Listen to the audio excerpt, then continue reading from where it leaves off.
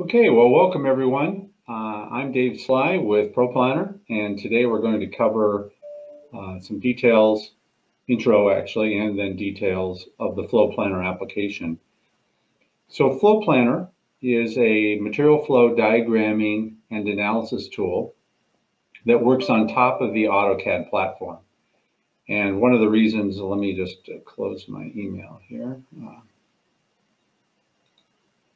Okay, I'll keep notifications down. One of the reasons that we do develop the application inside of the AutoCAD platform is many of your layouts are in AutoCAD. If not, getting a layout in AutoCAD through DXF, it works very well. Some of our customers also will import a layout drawing as an image, which is also possible in AutoCAD, and scale the image according to the proper scale factor, which we'll talk about in a moment. So it's a real world scale in the CAD system. And that way we can overlay our flow lines for aisles, our location labels for our locations in the facility that we're drawing flow diagrams to, and work with an image. So getting either, as I mentioned, a photo or a CAD model into AutoCAD, or even drawing it in AutoCAD if you wish to use AutoCAD as your tool, is fairly easy to do. I also wanted to mention that the Flow Planner application does require the full AutoCAD license. So you can't use AutoCAD Lite if you have AutoCAD LT. That won't work because it doesn't support the programming environment. On the other hand, the Flow Planner application does have an option, I think it's about $1,000, to embed the 2D version of AutoCAD inside of it. So what that means is if you don't have AutoCAD, you don't have to go out and spend $5,000 or $6,000 for an AutoCAD license. You can just simply use the engine that we provide. It's called the OEM engine, and we'll plug that in for you. Once again, it's 2D only, but for obviously the facilities work that we're doing, that works out really well. So with that said, let's go ahead and jump into the application and just kind of give you an overview of what it does, how it works here. I'm going to just pan over here just to kind of give us an image. I'm going to work with the tutorial because it's available for you as well when you first get the application, so it'll be something familiar to you. We're going to start with the CAD part of flow diagramming, and then we're going to back into the data. I realize it's a little bit backwards because you're going to need to start with where does my data come from, but I think you'll have a little bit more perspective on the data once we start looking at what you do with the data. So what I have here, I've gone in, I've loaded AutoCAD, I've loaded my drawing. And let me talk a little bit about the scale of the drawing. When you're in AutoCAD, there is a command called units. And I'm just going to type commands in because sometimes the menus change a little bit depending upon your version of AutoCAD. And I noticed we did have a comment, someone that's having a difficult time hearing the presentation.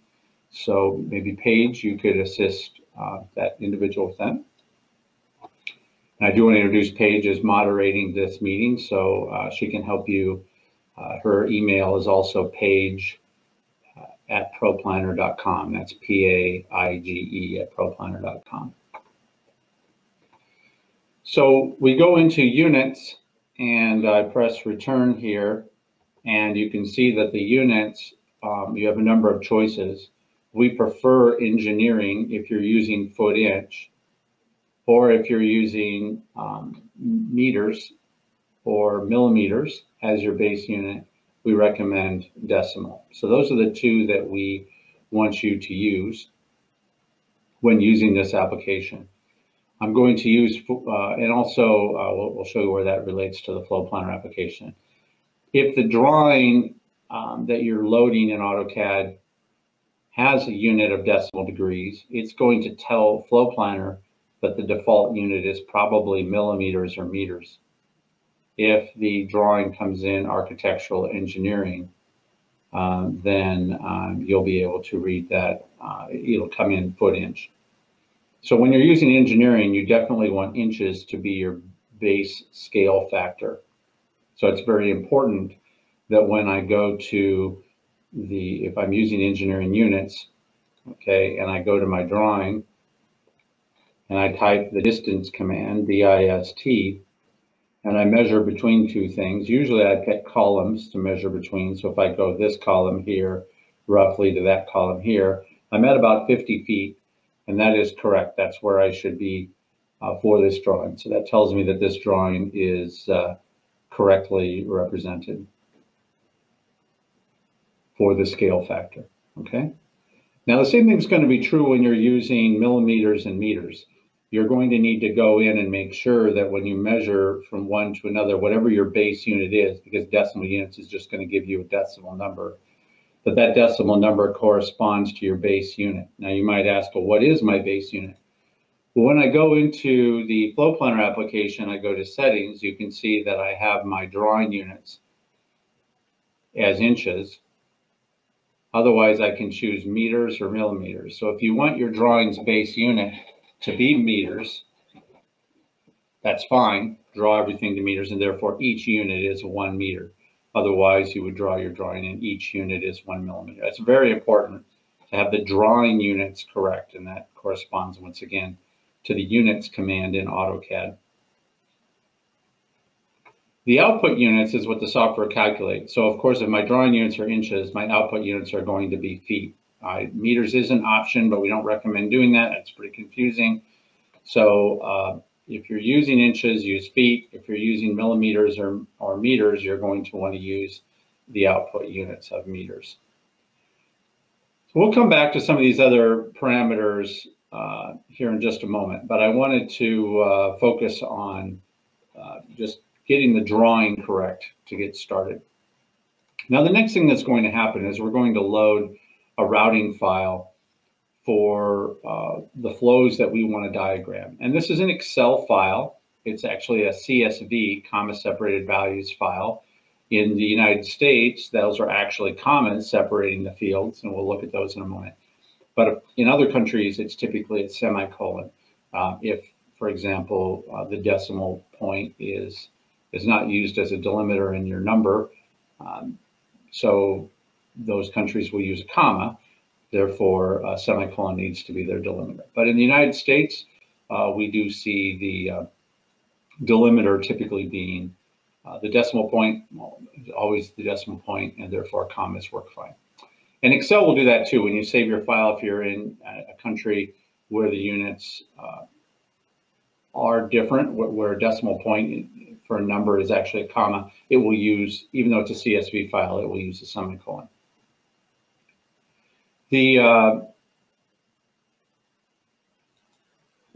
Looks like we're getting a question about connection quality, so let me just double check here real quick.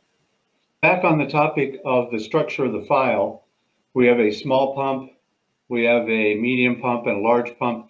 I've just created my first level material flow aggregation in the spreadsheet, where the first column represents a category of flow. Now, a lot of times that's going to be based on a particular product type. And that's important because we're going to color code, and more importantly, we're going to summarize, or what we call aggregate, our flows according to this first grouping. So when I'm talking about the product, it doesn't have to be a product. Oftentimes it is, and in this case, small pump, large pump, and medium pump is. But for some people, a product is a type of material flow that they may want to separate or quantify from another type of material flow. It could be a whole family of products, not a particular product. Within this particular flow grouping that we're going to calculate by, we have what we call parts. And really, the parts aren't as important as the fact that these are flow routes. Now, of course, I can specify a part ID for that flow route if I want to. And typically you would in a product part organization of this file. For that particular part, we're identifying the from location, we're identifying the to location, and then what we call a via location. Now, a via location is most often an intermediate storage location between the from and the to. So for example, in this case, if I'm coming from receiving and I'm going to assembly, I might have a receiving storage or supermarket out on the floor.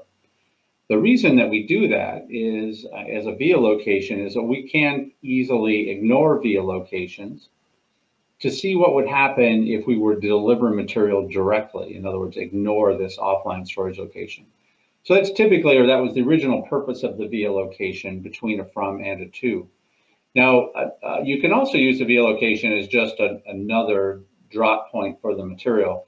So you could go, you could say I'm going from receiving to subassembly 1 and then to final assembly line.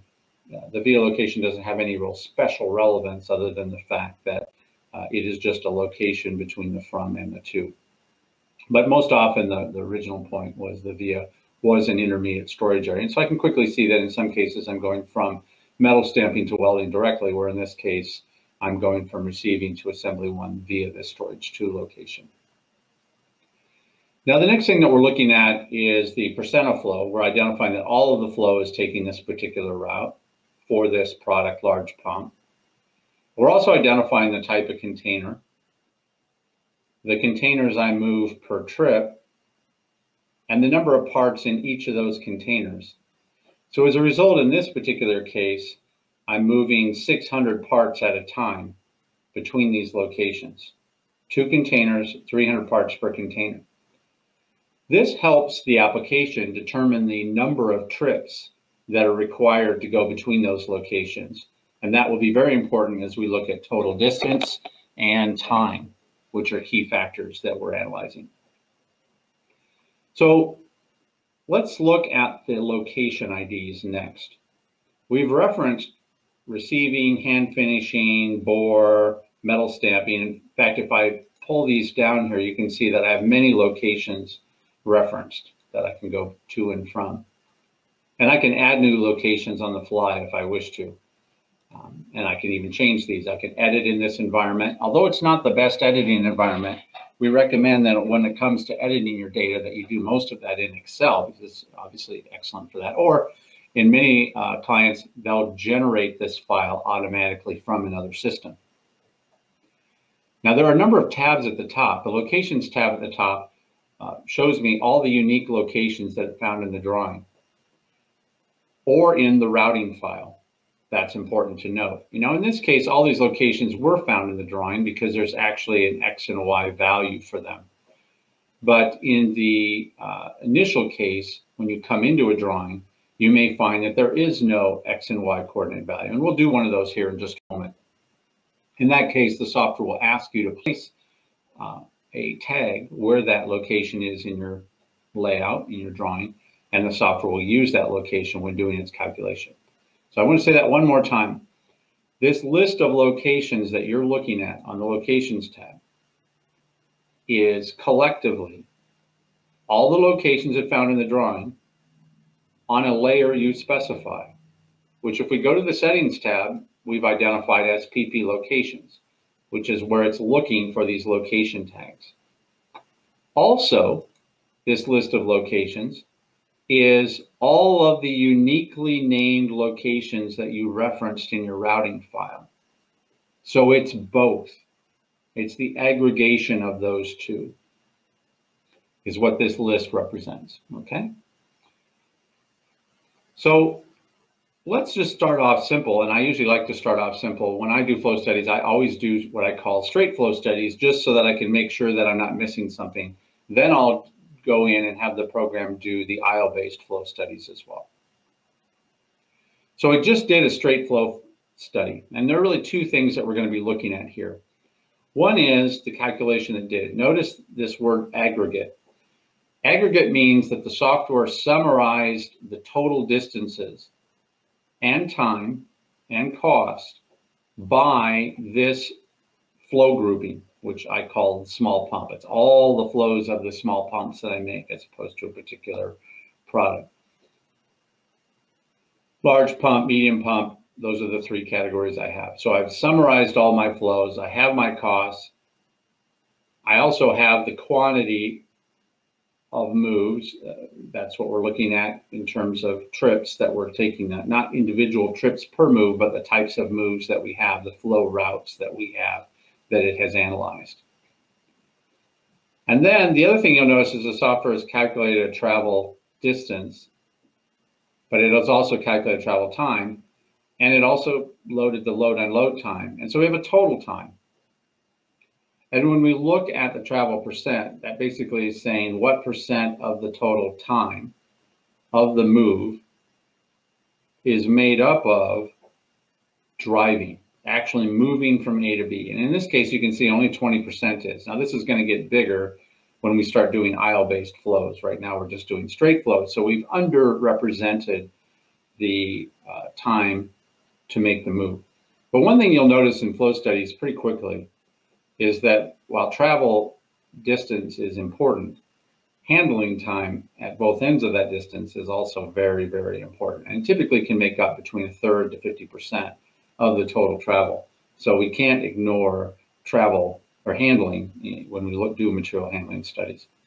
Some of the other stats that we can see here that it's calculating is our average trip time, which in this case is just about 2/3 of a minute, our minimum trip time, our maximum trip time, the standard deviation of that, the travel part of the trip time, that's the moving part, and the handling part of our trip time, which is the pickup and the set down, which in this case is 1/2 a minute.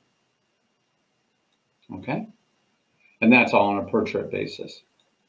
So that's the stats that we get. And the methods tab is where we are specifying the types of devices we have and the instances of devices. And I'll talk about that when we get, in just a moment when we get back to it. But right now we have cranes and carts and forklifts, and we have some speeds of those devices, some availabilities, a number of devices, and so on, as well as a 15-second pickup and a 15-second set down. So I did mention that the handling time was 1/2 a minute, and that 1/2 a minute came from the 15 seconds to pick up a load and the 15 seconds to set down a load. Those add up to 30 seconds, which is 1/2 a minute. So when I said that the average travel time must be only, the remaining 0.17, almost 20% of a minute, or around 12 seconds. So let's take a look at the diagram.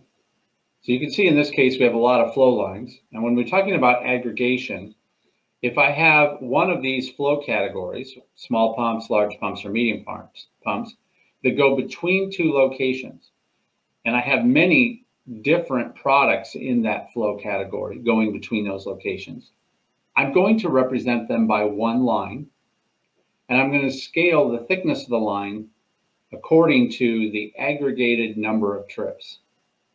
So let me give you a case in point. So I have a lot of material that appears between these two lines. And so to work with the AutoCAD drawing, right now the focus of the application is on this editor. If I say go to AutoCAD, which is a button here, I'm now in the AutoCAD window. Now I changed my focus, but I need to actually click in the AutoCAD environment for my cursor to change so that I can use the AutoCAD selection. To go back to the editor for flows or to do calculations, to get back into the focus of the flow planner application from the focus of AutoCAD, I simply select the return button, and now I'm back to the focus of flow planner. So while flow planner is working inside AutoCAD, the two need to kind of have a dominant focus. One's taking over for another. Now there are certain cases where they both run concurrently, but from a user entry perspective, one of the two has to be dominant. So right now, the flow planner application is dominant. When I select go to AutoCAD and click in the AutoCAD environment, now the AutoCAD environment is dominant, and I can do different things. Now I still have this little editor here, part of the editor, and I can query paths. So I could click on this flow path here, right click, and you can see that that's from receiving to storage 1. Now there may be many different movements of the large pump category aggregate from receiving to storage 1. There could be 30 different parts that go between those two. But collectively, for the large pump, there are 2,700 trips between these two.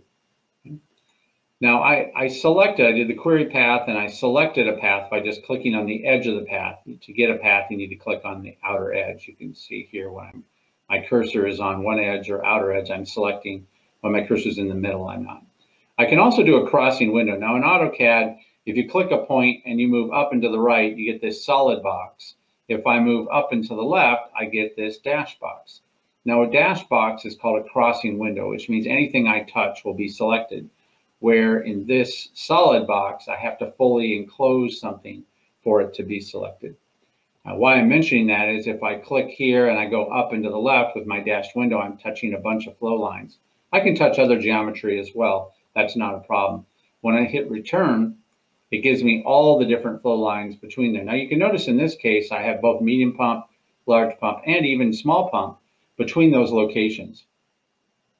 So receiving the storage, all three categories of flow. Now you can see for each of those categories, aggregates is what they're called, we have different frequencies, and they're also going to be shown in different colors, and we'll see that here in just a moment. So 750 trips contributing to medium pump, 2700 to large pump, and 500 to small pump, and this is the total frequency of trips that's been calculated. If I want to, I can also right-click in here and copy that and take it to Excel if I want, which you can do for most of the inputs in the Flow Planner application. Now, I mentioned to you that each of these aggregates is shown by a different color. When you go to the Products tab, you can specify what color you want your aggregate to be mapped to. So you just click on it and you go down here and you specify what color that you want to see it in. So if I want to change this to magenta, I could do that. I select the Update button here when I make a change, and you can see the Update button has changed in the background AutoCAD that particular aggregate to magenta. When I go to the Reports tab, I do have the ability to generate a typical textual report, an ASCII report, as you might think of it as. But I can also use this tab to generate a legend in the drawing. I'm going to generate a fairly large text size. I'll do 36 inches high for my legend. I'll do a product-based legend. We'll talk about some of the other aggregates in a moment. And I'll insert the legend over here. And so you can see that the purple lines represent the medium pump, the red lines represent the small pump, a few of those, and the yellow lines represent the large pump. Those lines are on top of one another. So within an aggregate, we sum them up to determine the thickness of the path, but each aggregate's flow lines are drawn independently, which means they become on top of one another. So once again, within the large pump, we have this thick yellow line representing all the different moves within large pump. But between the aggregates, large, medium, and small pump, we have flow lines on top of one another. That allows us to do some filtering. If I want to go to the Filters tab and turn off everything but the large pump, I can do that. And then I select the Filter Flows button, and I'm now only looking at large pump flows. So it's filtered those off. I can simply come back and turn maybe medium pump on, large pump off, turn that off, and you can see now I'm just looking at the medium pump flows. Those are basically drawn on different layers, so I'm turning the layers on independently when I do that. Alternatively, I can filter based upon the from to locations as well. So I think I'll just set both of these to none. I'm going to go from, let's say, anything to and from storage 1. So this is from storage 1 and to storage 1. That's going to be no flow lines. But if I select the or, that means anything coming into storage 1 or leaving storage 1. It's a very handy filter we use quite a bit. So if I was looking at moving storage 1, I can see the impacts. And right now, storage 1 must be right down in here in this middle area.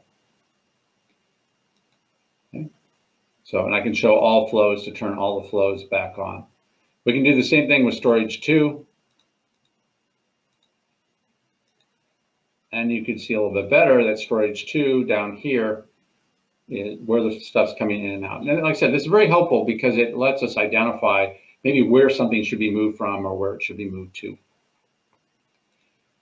The other thing you'll notice is the thickness of the lines is dependent upon the amount of flow that we have and how we've scaled those flow lines. So when I go to the Paths tab in the application, I can change this scale factor. If I make this number larger, I'm basically incorporating more inches of size of the drawing per trip. So the flow lines get larger. So if this were to go to 10, you'd see, and I hit update, I'm now having 10 inches of width per trip. Now that's 10 inches in actual scale on the floor. So that makes for a pretty thick flow line. And the arrows are scaled according to the thickness of the flow line. So if I think my arrows are too big, I can change my arrows down to 2 times the path width instead of 5 times the path width. Update them, and you can see the arrows get quite a bit smaller. Depends on what it is that you're looking for. I can also delete the arrows entirely on the flow lines. In this case, I actually might want to go the other way. I might want to change more to a path thickness of 3, so it doesn't become as, it doesn't cover as much of my drawing. It makes it therefore easier to see. All right, we mentioned these locations. The paths are being routed to and from these locations. These locations are just AutoCAD text. That's it, nothing special. There are no special objects or anything. They're AutoCAD text drawn on the layer PP locations. I went to the settings tab and looked at what layer it's looking for. So that's how the locations tab knows where these locations are. If I go here, I can also change the size of these location labels on that layer. So if I want to make them a little easier to see, I can make the text type 12 and I can pick update, and you can see, actually they got smaller because they were bigger. Let's do 48. And you can see those text labels get quite a bit larger. And right now, the layer that they're drawn on is the PP locations layer. So they're coming in as white. I can go into AutoCAD and change that layer if I want to. When I'm using tuggers, or if I use grouping on locations, I can establish groups for locations. I can set color that way as well. So what are groups of locations? Well, right now I've created a welding group, a machining group, a stamping group, an assembly group. You just create whatever groups you want for locations. And then you can map your locations to that group. So you can see these particular locations, if I select them, are all mapped to the assembly group.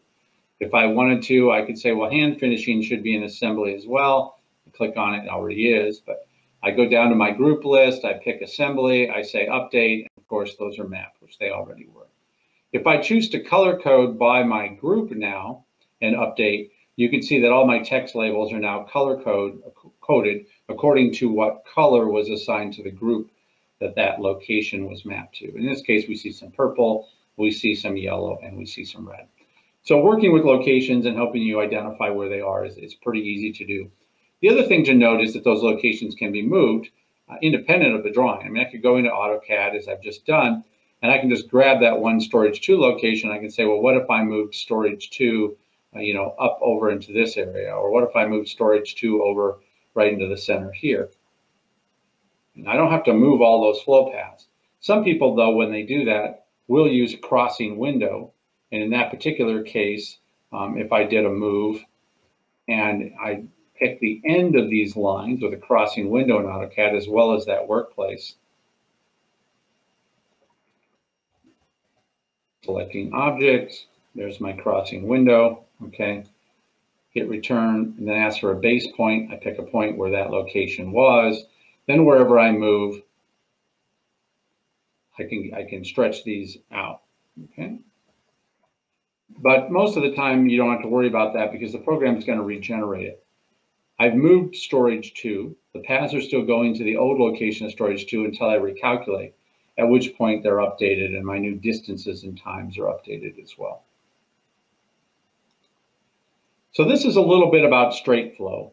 So we can query the paths, we can auto-generate the paths. The path distances are used to calculate our distance and time of travel. Time is calculated by the device we called out in the routing, the speed of the device that we choose to use. In this case, I'm using 15 feet per second. Okay, and a load time of 15 seconds load and 15 seconds unload. Now let me talk a little bit about the methods, and then we'll go in and do an aisle-based analysis. So with the methods, I have method types and I have methods. Method types are always devices. So I have carts, I have forklifts, I have cranes. They have different speeds, they have different fixed and variable costs, they have different excel rates, excel, decel. Typically, on this case, 5 feet per second is pretty good for a fork truck. And a 5 foot per second acceleration, deceleration, in other words, excel, decel, about the same speed of the device, works pretty well as well, okay? So this is typically where I start with my default. Now you can certainly do a time study on the floor to validate your straight speed. For your accel decel, what you're really looking for is in what distance do they start decelerating, and how long does it take for them to get to stop, right? Which, like I said, it's 5 feet per second. They can usually stop in maybe 2 or 3 seconds. So in this case, that would be 1 second. So I could do a little bit slower accel decel if I wanted to. But once again, it's not going to be as critical of a value. The most critical value is your load unload time. How long does it really take to acquire and to dispose of a load on that device? Now, I say device. The methods can also be devices, as they're shown in this case, or the methods can even be people or groups of people. And that's how I've seen it used very effectively. So in this case, I might change green to be Bill, because this is Bill's moves in the factory. Bill runs that device. And so when I say that that's Bill, what I'm basically saying is in my part routings tab, when I go to those particular moves, and I think I have them here, you can see that this particular load is moved by Bill.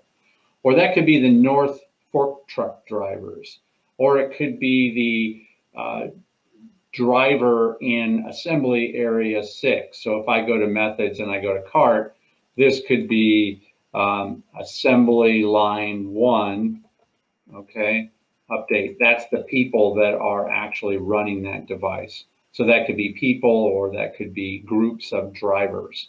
And then we have them mapped to equipment.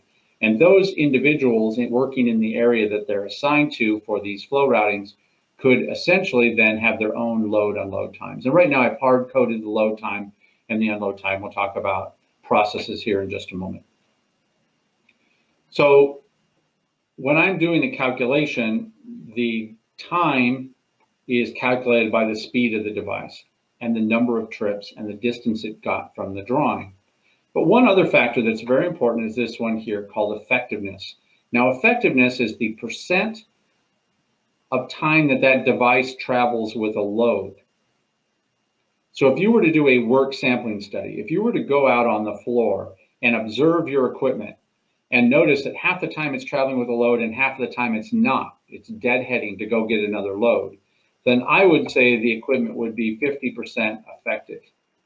So I'm actually going to change all of these to 50% effective, which means for every 1 foot of productive travel from A to B, I'm going to add a foot. The software is going to add a foot to that to take into account the time for deadheading or coming back empty. Now, when I do my calculation, you'll notice that my distances will go up quite a bit. In fact, you can see I'm now overutilized on some of these devices. It's asking me to add more equipment, but I'm not going to in this case. And you can see that it's substantially increased our distances and our time. You can also see that our travel percent went from around 20% now to almost 70% of the travel, because we're taking into account that deadheading, that back trip. Okay, let's take a look at aisle-based flows. So I spent quite a bit of time talking about how to specify locations, how to group locations, how to color code them, how to do the same thing with flows. And we can see how the software can easily find those locations in the drawing and draw flow lines between them. But how about the aisles? Okay, so what I'm going to do is I'm going to go to the paths tab. I'm just going to erase all the drawing paths just to kind of get them out of my way for right now. I have AutoCAD drawing and I have text labels. Now what I need to do is draw aisles where material can go. And some of them are already drawn in this case. I'm going to go to the paths tab. I'm going to go to the add edit button, and I'm going to add lines. Now all I'm doing is adding lines on an AutoCAD layer. So if you know AutoCAD, you can just go to that layer and draw lines. The important thing is that those lines are not polylines. They need to be actual individual lines. So I'm going to go ahead and add a line, which is just using the AutoCAD line command, and I can draw lines wherever I want. Now, one of the things I want to highlight is when I draw a line, you can see I'm drawing a really weird line here right now, I'm identifying where material can travel. So I'm assuming that material can take this route. The other thing I'm doing is wherever that line crosses another line, an intersection is assumed. And I want to highlight something that's very important with this application. And that is that when you end a line, don't just try to get super accurate to this one little point here, to the intersection. Yes, you can snap, if you're familiar with AutoCAD, you can snap to that particular location, but it's really not necessary. it's better to just overshoot it, because the software isn't going to go to this tail anyway. It's always going to go to the intersection and then around. The problem is that you can sometimes have a risk where you don't come all the way. This is not an intersection. It looks like it when I zoom way out, but that isn't an intersection. So you'll wonder why the software isn't taking that route. It's probably because that line isn't actually crossing the other one. So just a hint there. Make sure your lines totally cross. You'll find a lot less frustration. The other key thing to recognize is that this is a 2D drawing. So that could be a line with a z-coordinate different at both ends, or a z-coordinate that it isn't 0. It's very important when you're drawing lines, remember that AutoCAD lines can be 3D. Even in our OEM version, you could draw a 3D line. So it's important to recognize the fact that the lines should have a 0 coordinate at both ends. So if you're having problems with intersections not making sense, check that. Now, the next thing you got to look at is how does the operator, the driver, get from degreasing to the aisle network? This is what we call a join line. Now you can go to, and this has to be very accurately done. You would need to object snap to the insertion point of this text object in AutoCAD and draw a line to the aisle network. And you can do that if you want. And if there are particular routes you want to take, you can go to AutoCAD on the aisle network, that whatever layer, aisle line, whatever layer you specified, in this case PF aisle path, for your aisles, you can draw these lines by hand, but that's very, very time consuming. It's usually best to let the software do it. And I should mention the fact that when I'm going to draw these lines, and I'll go back to Flow Planner here, the Methods tab, your device type, specify your layer. So I said what layer to use when you draw your lines. In this case, all devices are using this one layer. But you could map different AutoCAD layers to different device types. What that means is my hand carts could have a different aisle network that my forklifts do, that my cranes do, right? Obviously, a crane's probably going to be able to go anywhere at once. So that's important to note. The other thing is, if you do have multiple aisle networks and you want the software to look at the aisle congestion collectively for all devices on all different aisle networks, it's very important that these aisle lines are drawn directly on top of one another in each of those layers. So what I typically do is take my most busy aisle network, such as maybe my forklift, and then I copy that AutoCAD layer to another layer and edit it, okay, to define the aisle network for another device. That way I'm sure that this aisle line is totally overlapping another aisle line. You'll see what I mean in a moment. Now, once you've drawn these aisles, the next thing you need to do is to join your locations to those aisles. And that's what we do on the Paths tab. So I'm going to go ahead and erase the aisle joins at the moment. I'm just going to erase all aisle joins. And you may notice that there are no red lines now connecting any text label to the aisle network. So to join those, I say I say join locations to aisle. And when I hit OK, you can see that the software generated these red lines connecting all of the aisle networks. Now, you'll notice they're red lines, and in this case, the aisle network is shown as purple. That's because the layer that they're drawn on is red and the layer is purple. So that means you can go into AutoCAD and change that color if you want to. But it's nice to have them in separate colors because it helps identify them. This join line is actually drawn on the layer name, in this case, PF aisle path dash aisle join. Okay, so in other words, it's a layer that starts with the layer name of the aisle network and then ends with this join path. So it's on a different layer, those lines, and that's important. I'll show you why. Well, first of all, it's important because the software knows it can delete anything on that layer. When I erased the aisle joins, it knew it could delete anything on the aisle join layer for that aisle path. And then when it joins them, it knows it can put them on that layer. Now, once those have all been connected, then I can go into the software and say aisle flow and calculate, and the software will go ahead and calculate my distances. You can see I'm getting a lot more distances here on that aisle network. And now my distances are substantively larger, and you can see the percent of time that I'm traveling versus loading and loading now is hitting almost 80%. We're in the upper 70%. So this is much more realistic. I have my load time, I have my unload time, I have my travel time, I have my deadhead time. I'm taking into account the aisle network. Now, one thing that's important to note is I don't have acceleration, deceleration turned on. If I click on this and then recalculate, you'll see it's going to get bigger yet. I'm now 77% because the additional time it takes to accelerate and decelerate. Now, when do I accelerate and decelerate? Well, I obviously accelerate when I take off at my first point and I decelerate into my last point. But if I'm going around a corner or I'm making a turn greater than a certain angle, the software, or sorry, less than a certain angle, the software is going to assume that it has to come to a stop and then start up again. So what is that angle? Well, when I go to the Methods tab, you can see that I have an angle here of 5 degrees. That's probably not good. Probably anything less than 120 degrees, okay, is going to constitute a turn. So that's what I'm going to define. Certainly anything less than maybe 100 degrees would be a turn where you'd have to stop. Okay. And now when I go in and I recalculate, anything less than that many degrees is going to do a turn. And you can see now I'm at almost 80% because I didn't have too many 5-degree turns. This case, anything less than 120 degrees is now going to constitute a turn, and that's what I'm now demonstrating. Okay, the other thing that's important to note is that the device did travel up and down those join lines. In other words, the fork truck actually drove into the workplace in the car. And for some of your devices, that may be exactly what you want to do. For other devices, maybe they just stop at the aisle and the person walks into the workplace. So in that particular case, what you can do is in the Settings tab, you want to define a walk speed. If this walk speed is 0, this isn't going to work. You need to have a walk speed for the operator. Then what I'm going to do is I'm going to say ignore aisle join lines. And what that does is ignore them from the flow planner calculation of the device, which then tells the software to allocate that pickup and set down distance, the walking distance, into the workplace and back out to the aisle.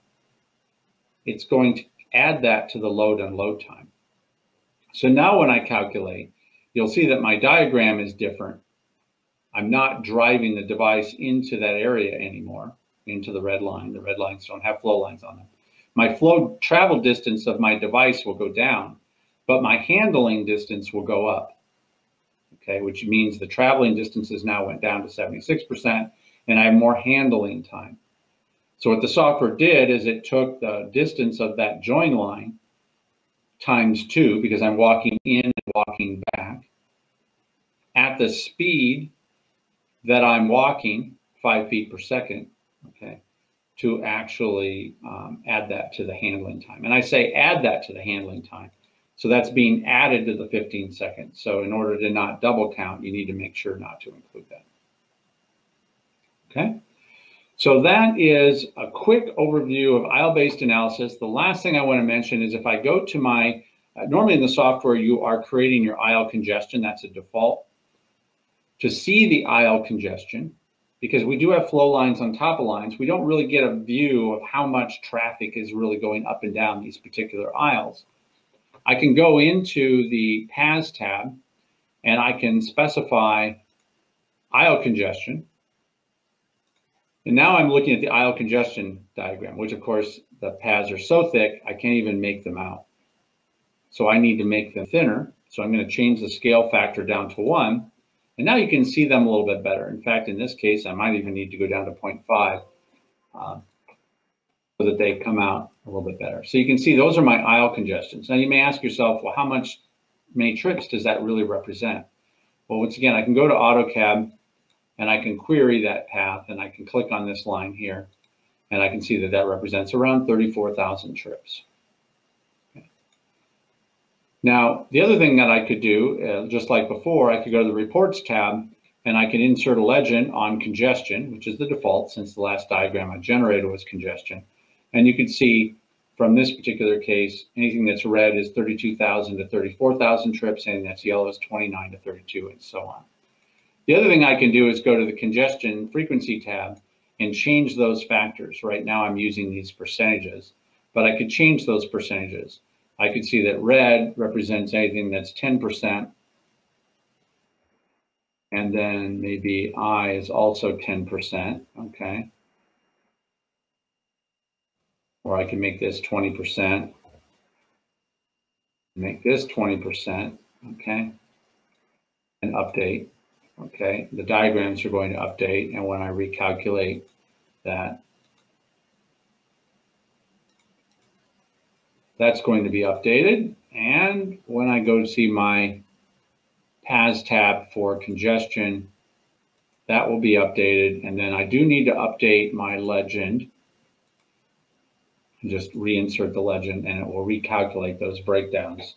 Okay, so now my color coding and my pad thicknesses for the congestion analysis file corresponds to a different frequency congestion breakdown. One other thing that's important to note here is processes.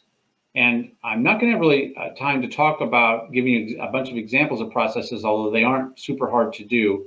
But what I want to have you take a look at is the help for processes. And notice online help. This is context sensitive help. It did take you to the PDF file section on this. You can use predetermined time systems and reference them there. But I think what's most important is templates. So what do templates do? Well, templates basically highlight the load and the stop time of a move. So base time says 6 seconds at the stop and 9 seconds per container. So if I'm delivering multiple containers at that location per stop, if I have 4 containers I'm delivering for that move, 10 containers I'm delivering for that move, then it's going to multiply that container quantity by this time and then add the stop time. So instead of just a flat 15 seconds where I've got 1 container or 50 containers, I can now be a lot more accurate. Another thing that you can do is specify time through location area. In other words, if I'm in the assembly area, use this base time and time per container. But if I'm at the dock area, use a different one. Or if I'm in some staging area, use a different base time and per container time. I can also do it by container type. So if I have a pallet, use this base time and per pallet time. If I have a blue tub, use this stop time and per container time. And then I can combine them. I could create something that looks like this. So base time of 4 seconds per stop, 0 per container, plus if the container is full, and that's what CF means, CE means an empty container, CX means I don't care. That applies to both full and empty containers at locations as well as full and empty by container type. So if I have a full tub, add 3 seconds per stop. If I have an empty tub, add 1 second per stop and 1 second per container. And if I'm at a location with an empty container that's at the dock, subtract 2 seconds per stop. So in other words, you can get pretty fancy with these templates. They're simply defined here, and then the idea is that I will create a, so if I wanted to create this process here, I could simply say the process type name, I'm just going to call this Dave, and then my activity description could be BT 6/6 and update, add, and I've added that, and then in the methods tab, I basically can go in and reference that I want to use Dave for this, and then it's going to use that template in calculating that when I do my next calculation. So pretty simple. This particular case isn't going to make a big difference. Okay, I now want to talk about the data files. I'm running a little bit longer than I thought, so let's go right to the data files of this study. So I'm going to go into the directory where this location is, or this data is stored. And let's just take a look at the tutorial here. So let's go to Flow Planner. Let's go to Flow Planner.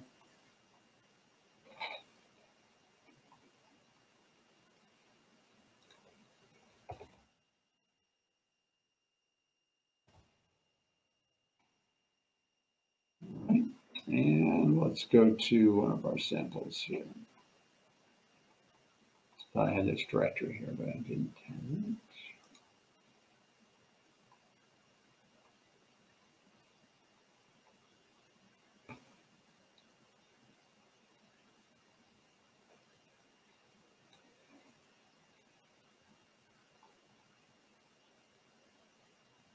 I got that. I just lost my directory where I was at. Let's go in this way then.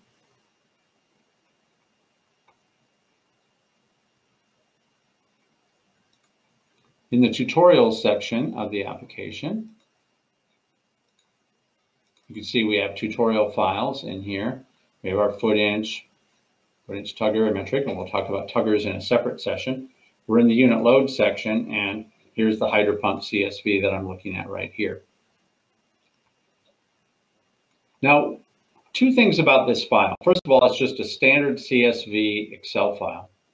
Columns A through R are input columns. Column S afterwards, actually what Flow Planner does when you save your study is it actually writes the calculated results for that row in column S onwards, which is ignored when you load this file. So you can delete this, that's fine. But it's handy in that if you have an application that writes out the locations that you want to calculate this flow statistics for, and you do your calculation, you save it, then those output results are put right back into that same file. So you can load that into another application. That way the two are in sync. So you can see the distance it got from the drawing, the frequency it got, the load and load time, the travel time, the via distance, via frequency. That's the distance and frequency to the via location. And then our input data. I mentioned to you that the first column is this flow grouping. The one thing about this file that's important is this needs to be contiguous. What I mean is that you need to sort it so that this column is all together and this column is all together. It makes loading the file much easier and quicker. And then, of course, the rest of this is just the actual flows for that particular flow grouping. Once again, 100% of flow. The method that we use, once again, that's the driver's name, the from location, the to location. If you have a via location, if not, leave it empty. The containers per trip, the parts in a container, as I mentioned before, and the container name and the method name. This does bring up one more point that I wanted to show you in the drawing when we look at this flow file. I'll go back to the Flow Planner here, is when I do an aggregate, one of the common aggregates that people like to do, and let me just reload that file here.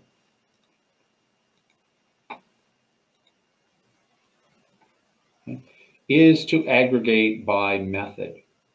You can aggregate by many of these different things. Now, why would you want to do by method? Well, you can see in this case now, if these were different driver groups, if this was Bill, if this was Sandy, if this was the Assembly 2 driver group, I now get my statistics of time and distance by individual. So this can help with some of your labor analysis, and is a very common use of the tool. The other nice thing is that when I look at my flow diagrams now, I can see where Bill and Sandy and others may go. So the file is very simple. Now the file, if you notice when I went to that directory that I was just at, there's actually a few files. The material handling data is stored in also a text file called MHE. Now, by default, it won't let you open it. You need to specify an application. You can specify Excel. Some people put a .csv at the end of this, .mhe.csv, so they can load and edit it. I just loaded it in Notepad. You can see it's also ASCII text data. Same thing with the product quantities. So if you wanted to change the amount of flow for one flow grouping or another, or the color for that, that can also be changed. This makes it very easy to integrate this Flow Planner application to some of your other data systems that do analysis of flow.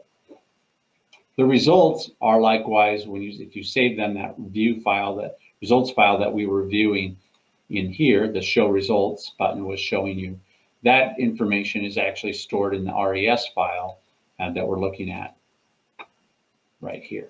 Okay, so that information we give. I didn't save the results recently. In addition, even the location information is available, and that could be helpful if you want to use these XY coordinates or these mappings of location IDs to groups, or edit that information and save it in the application, once again, externally.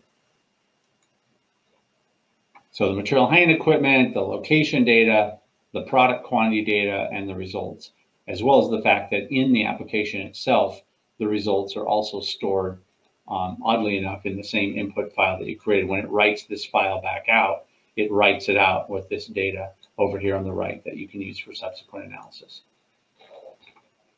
I realize I've gone a little over time here. I wanted just to see if there were any general questions that anyone had in the group before I end this particular tutorial.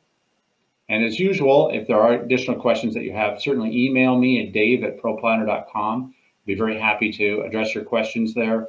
And then you can also set up a separate time if you'd like to answer any specific questions you might have for your application.